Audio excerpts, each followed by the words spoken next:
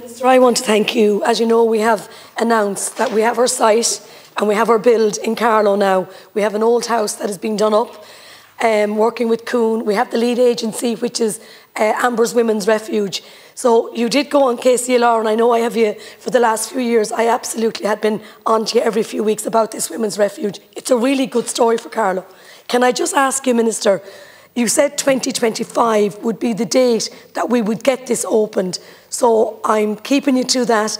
We're working very hard. I'm on the committee for this, and all I can say is it's important now that we get this up and running as soon as possible. At the moment, there's families leaving Carlow to go to other counties where children have to be taken out of school, lose their friends because they're gone for a few months. So it's important now to get this women's refuge up and running in Carlow. And it is a good news story for Carlow. Thank you.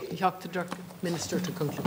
Thank you, Deputies. I've said this many times and I'll say it again. I believe we're dealing with an epidemic, and I think it's in every town, village and corner of our society. I think that more women are coming forward, and again, it's mainly women. There are men, of course, victims. It's a very positive thing, and we need to be able to respond with the resources and the support. So it's not just about providing the refuge and accommodation, but it's those outreach services and supports as well. The funding in the last 4 years alone has gone from 20 million to 60 million, and that is going directly, while a small fraction last year was to establish and to set up Coon, our new agency. The vast majority of that money is going to deliver services, to expand services, to identify the needs for new services in new areas, and I have every intention in this budget in the next week to make sure that we can expand further. In terms of Carlow Kilkenny, that work will, or in terms of the Carlow refuge, that work will start next year. So obviously I want to see it completed and concluded, but you yourself will see, and I suppose this has been the challenge in so many areas where we don't have a refuge.